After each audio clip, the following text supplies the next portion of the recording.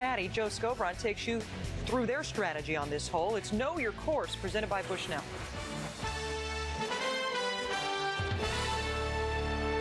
I'm Joe Skovron, a caddy for Rickie Fowler. Here with Know Your Course, presented by Bushnell. We're here at the 18th at TPC, Louisiana, which is going to be a critical hole coming down the stretch and could decide the tournament. You got some good options here on the second shot.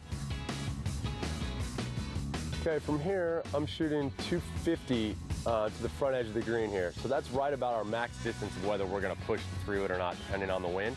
And if we were going to take all the trouble out and lay back, we would go right at this bunker up here, which we've got 162. We'd lay up short of that, give us about 90 yards front from there. So we'd have a nice wedge shot from the middle of the fairway. The other layup option is to push it up in between this bunker and the next bunker up, which we're going to have 185 to carry this bunker and 215 through at the next bunker. So that'd give us a nice 30-yard range there as well if we wanted to push it up a little bit. When I'm walking the course on Mondays and Tuesdays, I trust my Bushnell to give me accurate yardages so that Rickie and I can pull the right club on Sunday. I'm Joe Skovron, and that's Know Your Course, presented by Bushnell.